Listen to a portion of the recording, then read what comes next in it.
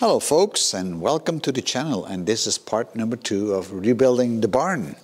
And as you can see, it is empty. Okay, I've been 100% honest, the barn is not fully empty. There's one part left, which is this divider, so I'm just gonna grind it down and disassemble it because it's a bit too heavy in one piece to lift it on my own.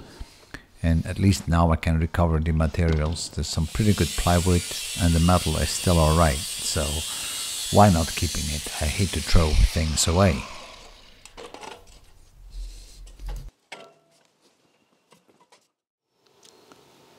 Before we start, I just want to answer a few comments that were made on the previous video, and they were good comments, so thank you all for that.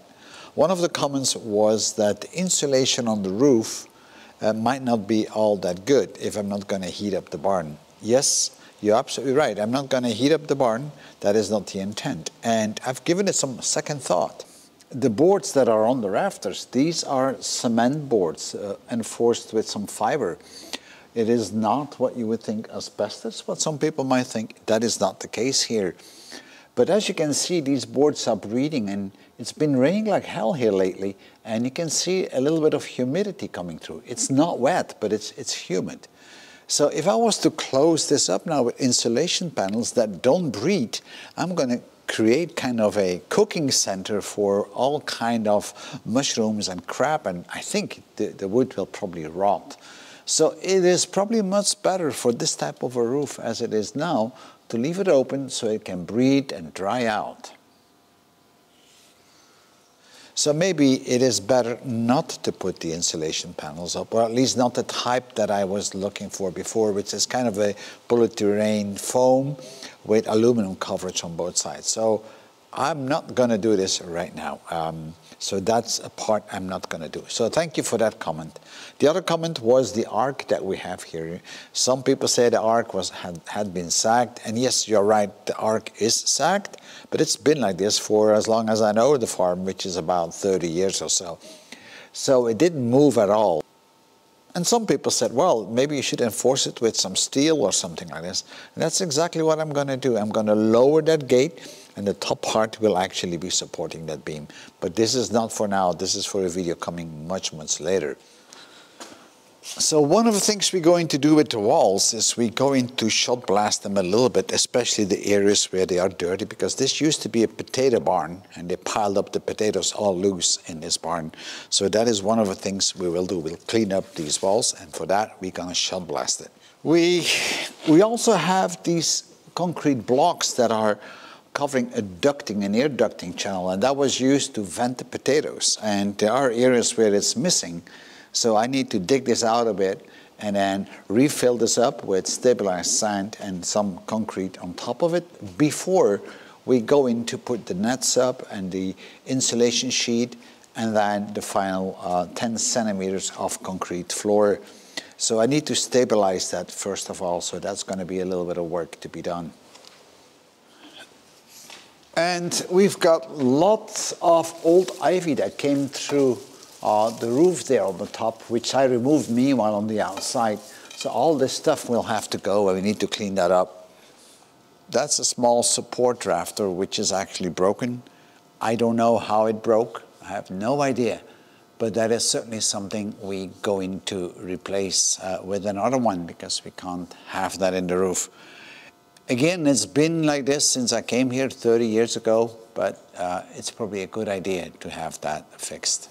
There was a good comment on how these beams are kept together with these pins, and I think you're probably right that this is very solid. That's how it used to be done in the old days, and they last for a long time, unless, of course, they would be rotten. Now, typically, they should be oak.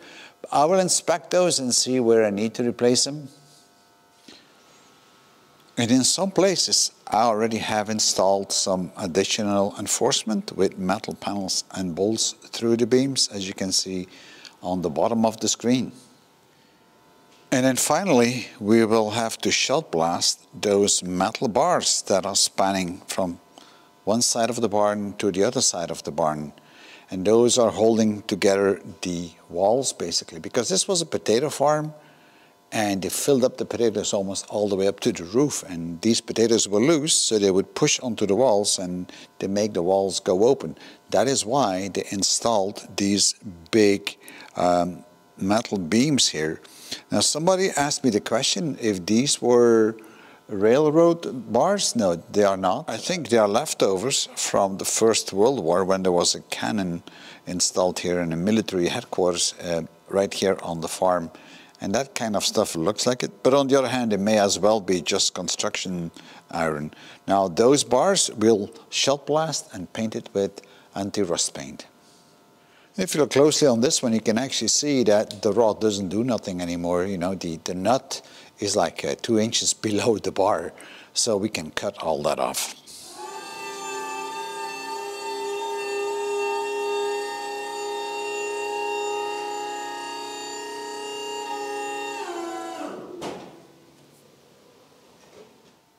So here we have one of the top walls, and that wall will have to be repointed. So that's going to take me a little bit of time to do so, but it's the right thing to do. And as I mentioned before, we will have to clean up all the walls and get the ivy off the walls. This is dried up ivy. In fact, I removed the ivy on the outside some time ago. But still, there is a lot of cleaning up to be done, because I don't want any of this debris still around, especially not if we're going to polish the concrete floor. This is the old air ducting channel. It's already filled up with a lot of debris. I mean, basically all old bricks, but as you can see, the panels don't look up. So I have to make sure that this is right, because otherwise it's going to be tough to pour concrete on it.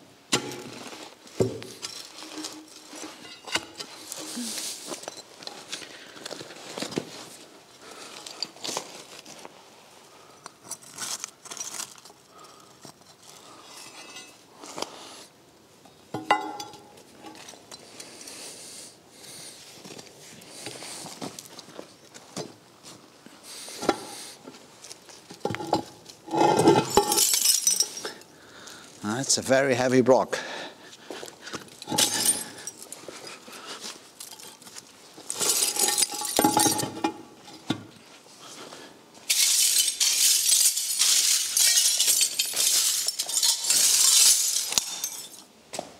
So I'm going to try to get those all lined up, so then I have one big opening on one side only.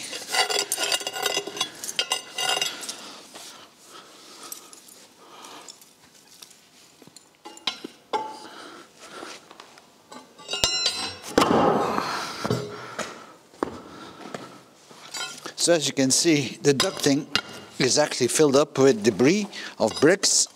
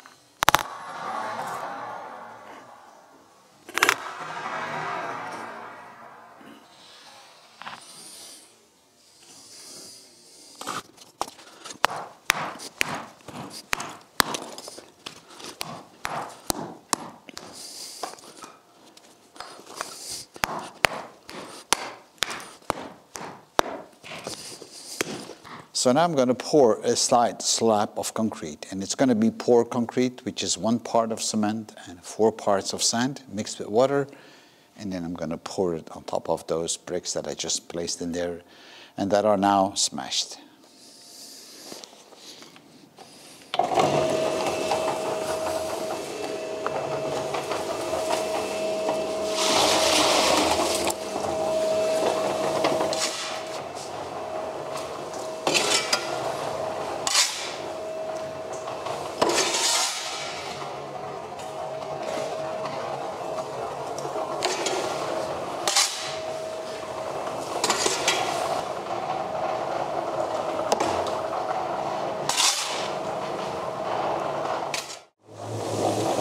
think this is about right, so let's pour it out.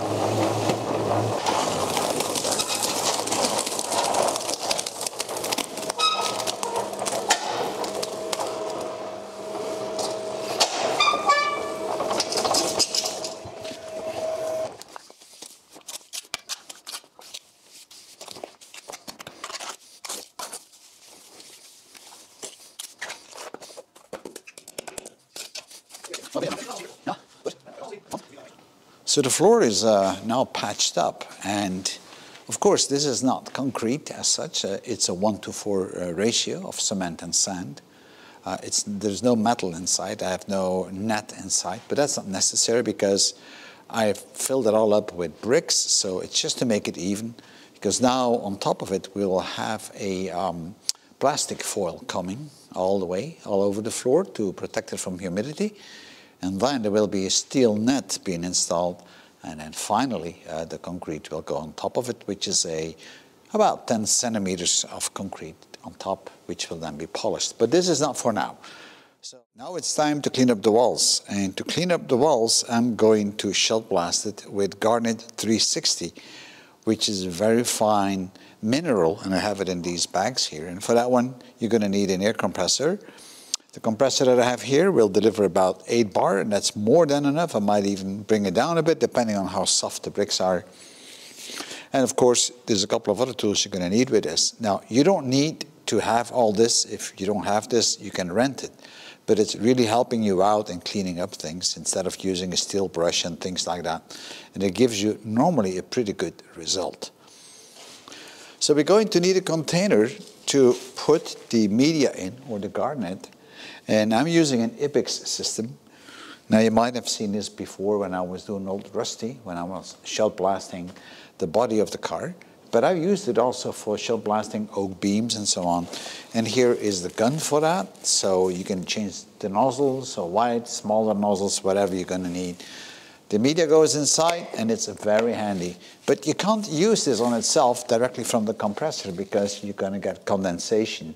And that's the worst thing you can get, condensation inside the hoses. So you're going to need an air dryer. And here it is, the air dryer. It goes with the size of the compressor typically. The bigger the compressor, the more volume of air you're pushing out, the bigger the air dryer has to be. But if you're going to rent this, that typically comes with all that. And in the front, you'll see, you've got all kind of filters. You have an input and an output, and then the humidity will be drained out. So this is drying the air before it gets to your actually gun. So let's hook it up and see what happens. Here we got the input.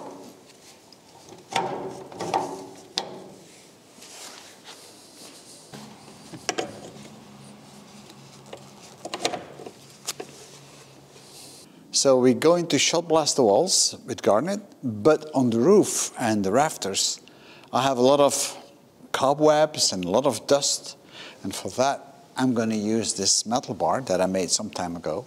In the front I created the small nozzle. In the back I have a valve that I can open and close, and the connection to my air hose. So with this I can actually blow off all the dust on the ceiling and the rafters on the roof. So let me show you on how we're going to blow off the walls with this compressed air. I'm going to open it up. Now for the real work on the rest of the walls, I'm going to wear a dust cap and a mask to protect myself. I didn't wear it here just to show you on how it works, so I can even talk to you and see what I'm doing. Otherwise it would look a little bit weird. Alright, as you have seen, that is quite easy. So this wall is not all that clean. There's a lot of white stuff on it. So let's see how that cleans up if we're gonna shot blast it. If the bricks are very soft, I will have to lower the pressure, but let's see. So this is going to be a voiceover because I can't really talk to you while I'm blasting. And here I'm putting on my protective helmet. It's a helmet that has a double shield in the front, and it has compressed air inside. Now when I say compressed air, I really mean fresh air with a little bit of overpressure, so it will keep all the dust out of the helmet. As you can see, you have a pretty clear vision. Here I'm just removing some pink paint on some old patches, but the rest of the wall was already being shot blasted. And again, when I shot blast, I try not to remove everything because otherwise you tend to damage the bricks. And once that shot blasting is done, I go around with this high pressure air hose and I blow off all the dust, as you can see.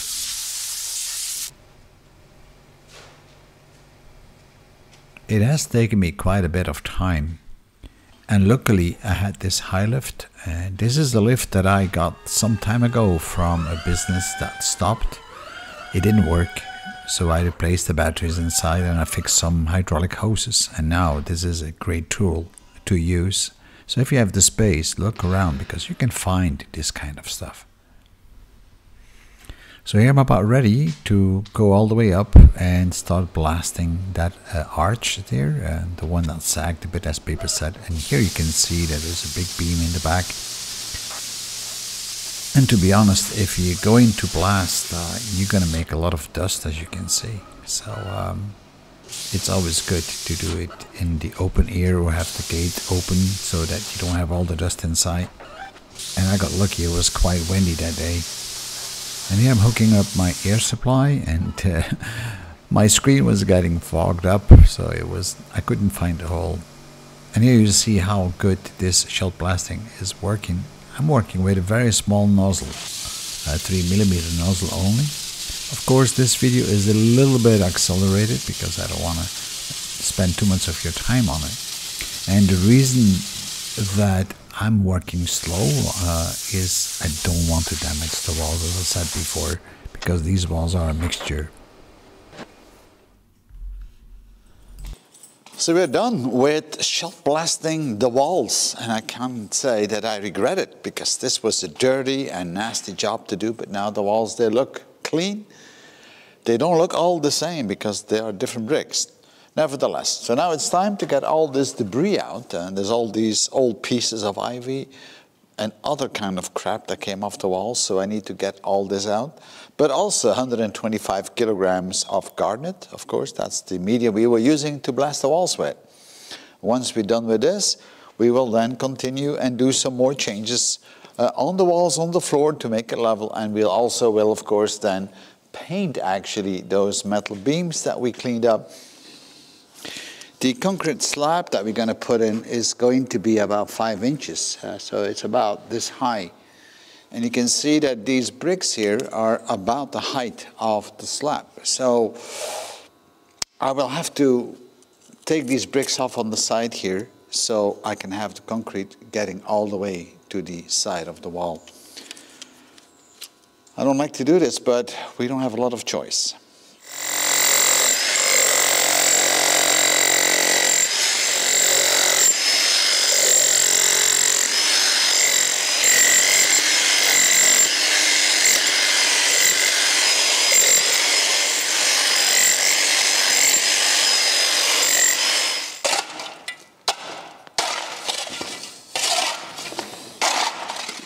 Now I'm going to paint the metal beams or the rails, and for that I'm going to use a metal paint, and this is a 2-in-1 paint. In fact, it is a primer and a final coat, and it's actually anti-rust, so it's going to protect all this from further rusting, and it will neutralize even the rust. Nowadays there's a lot of good paint around. In the old days I would have used lead mini, but now that's no longer needed. Now I'm going to apply this with a brush because the paint is fairly thick. So here we go.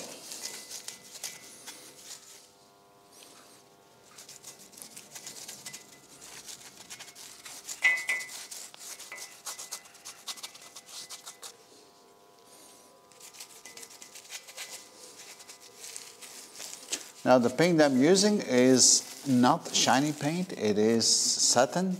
So it's not matte, it's not glossy, it's somewhere in between. So while I was painting the beams with the brush, I noticed that my brush was getting worn out very quickly. And that's because those iron beams are fairly rough still, although we did shot blast them, but also they are pitted, and it makes it extremely hard with a brush to fill up all these little pit holes. So that is why I'm going to change tactic. I'm going to use my spray gun now to paint those steel beams. I know it's a change of plan, but it's only fools that never change their mind.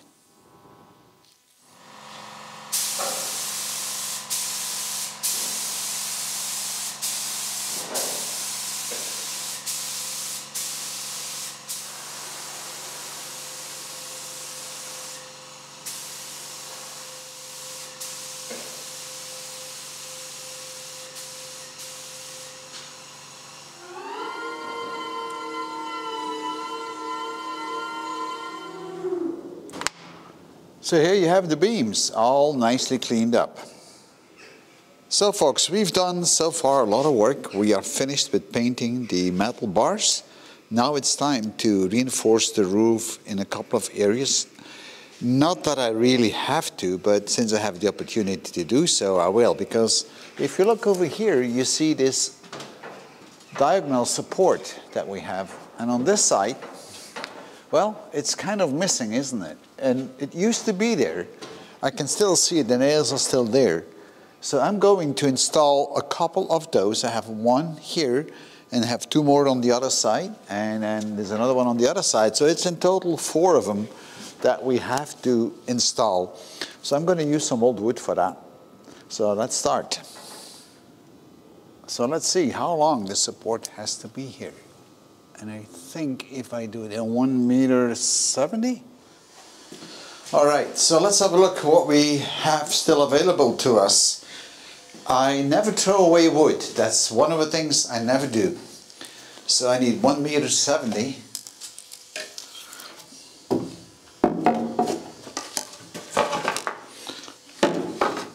I think this one will do the job for us. That's at least one. That's number 2. Let's see what else we got. I got a couple more on the side there, which there's nothing wrong by reusing old wood as long as it's in good condition. And just pulling the nails out with a crowbar. So I'm going to put some 45-degree angles on those support beams here on both sides to a length of 170 centimeters.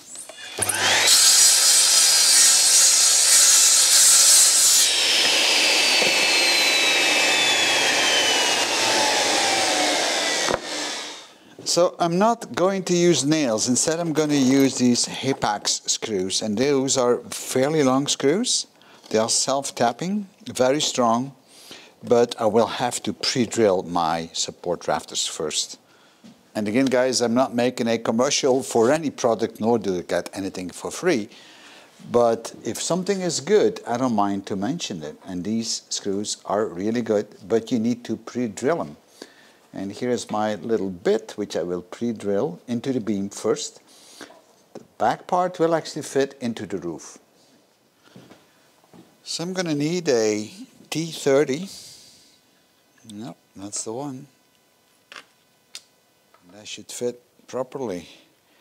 So I'm going to pre-install all these screws because that makes it a lot easier. Because if you work on your own,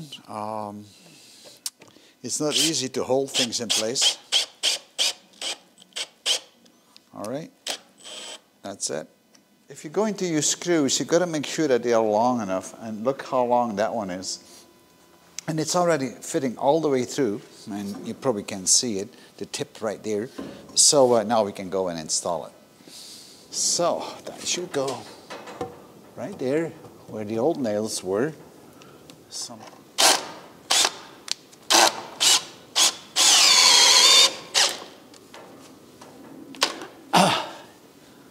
All right.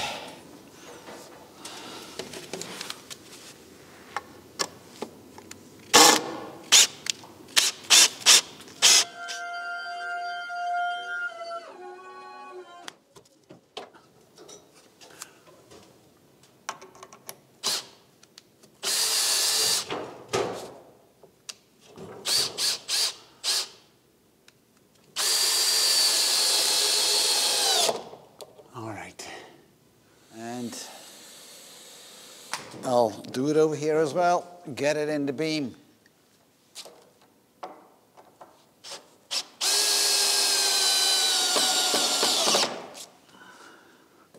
All right, so that's done. Okay. So I've gone around the barn and we have on the beams anchors towards the walls, and these are metal parts. Now I noticed this one is only held in place with one nail, which is a little bit on the low side. So I'm going to put some bolts into that as well.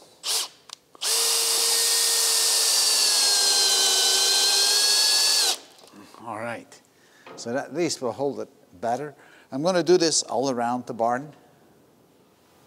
So folks, we have come to the end of this video, and we've done all the work that we had to do to prepare the barn to receive the new concrete slab, which is coming on Monday, and then there will be a special video on that concrete slab, on how that has been installed, how it's been polished. So I hope you enjoyed it as much as I did, and I'll see you in my next video. Bye-bye.